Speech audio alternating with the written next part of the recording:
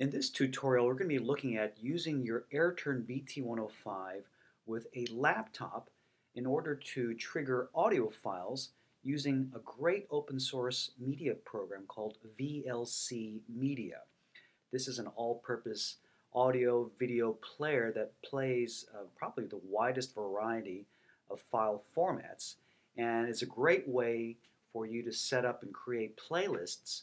So for example, if you want to play some audio backing tracks while you're performing and want to control when they play, when they pause, move to the next track, you can all do that wirelessly by connecting your BT-105 with your computer, a Bluetooth equipped computer, and setting up VLC Media. What's great about this program is that it is a media program that has programmable hotkeys, which we can assign to the BT-105's keyboard output commands. So let's start off from the very beginning. Let's go into your settings.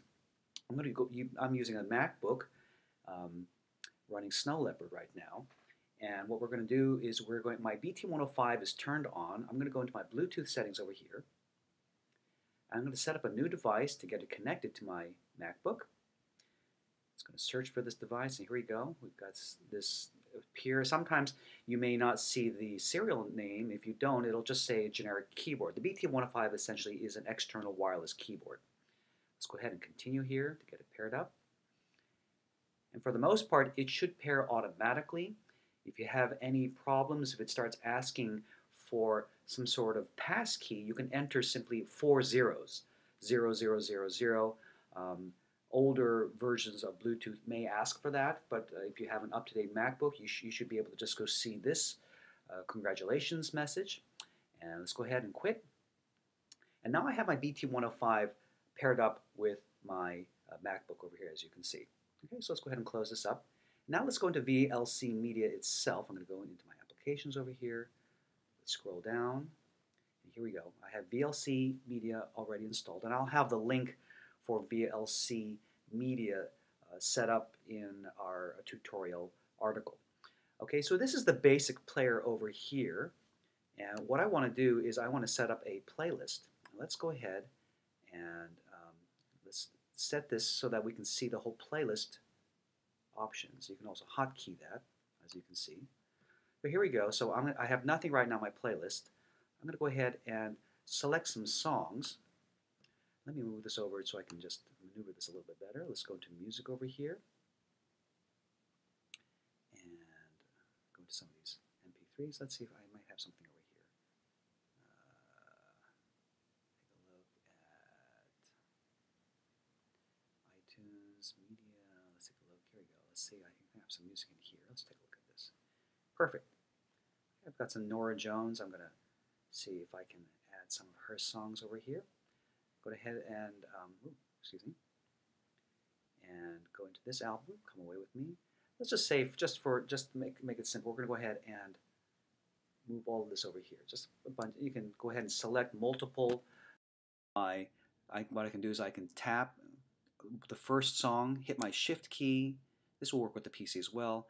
Tap on the last song in the selection, and then I have all those selected. If I want to just choose individual songs, I can use my Control key. Click the first song, hit the Control key on the PC or the Command key on the Apple, and then I can select individual songs that way by holding either the Control key on the PC or the Command key on the Apple, holding it down while I make the selections with my mouse. Okay, now we have some songs selected. Click and holding the mouse button down, we're going to drag all these things over here, and as you can see, our playlist has now come up with these songs that I've selected. Okay. Now I'm going to go ahead and I'm going to see if I can save this playlist. All right, let's go ahead and save this as Nora Jones playlist. Okay, and as you can see, it's going to default itself into the Documents folder over here. Okay, great. I've got a great playlist. Let's pull this away. And now what I want to do is I want to configure VLC Media so that I can trigger these songs and move between these tracks, okay, with my BT-105. Let's go to VLC over here, and you might have to search for it, and the PC may have a different layout in terms of its menu selections, but basically you should be looking for something called Preferences. Okay, click on that, and now you're going to see several menu items over here on top. let's move all the way over here to something called hotkeys, hotkey settings. Click on that. And you're going to see several options over here.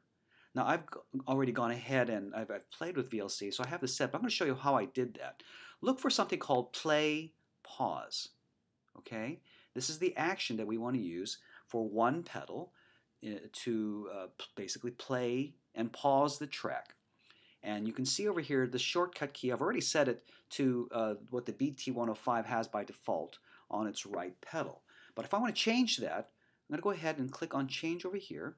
And now, using my BT-105, I'm going to go ahead and press one of the buttons or one of the pedals. And as you can see, as I'm pressing the pedals, it'll recognize them as keyboard commands. So if I'm pressing the right pedal, the left pedal will be up, the right pedal will be down. I'm going to use the down pedal for pause and play. Okay, and then hit OK. And now that's already set. Now if I want to go and change the track, go to the next track. Again, look for something called next. Click on change.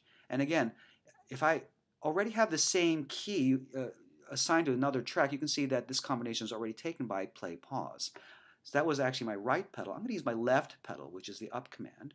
All right, and I'm going to go ahead and click on OK. And there you go. Just save that keyboard configuration. And now, I'm going to go ahead and pull up my volume a little bit here so you can hear this. What should happen is if I press my right pedal, and you can hear that it starts to play in just a second. There we go. And if I press that pedal again, right pedal, it'll pause that track. Hit the right pedal again, and it'll play. Pretty cool, isn't it? So I can have my backing tracks controlled, play and pause. Now if I want to move to the next track, I'm going to tap my left pedal, which I signed. Lone Star, start playing immediately. where I'm going to go to the next track again, hit my left pedal. There you go. The right pedal will pause. So that's a quick tutorial on getting your AirTurn BT-105 set up with this great program called VLC Media to set up playlists, to playback, to pause, to move between tracks. And as you can see, as I'm moving between tracks, it'll automatically recycle back to the beginning when I get to the end of that last track over here, as you can see. Okay. Pretty cool. So that's our tutorial on using the BT-105, and this will work with Mac or PCs. It's an open source program, which means it's free. Fantastic media player, highly recommended.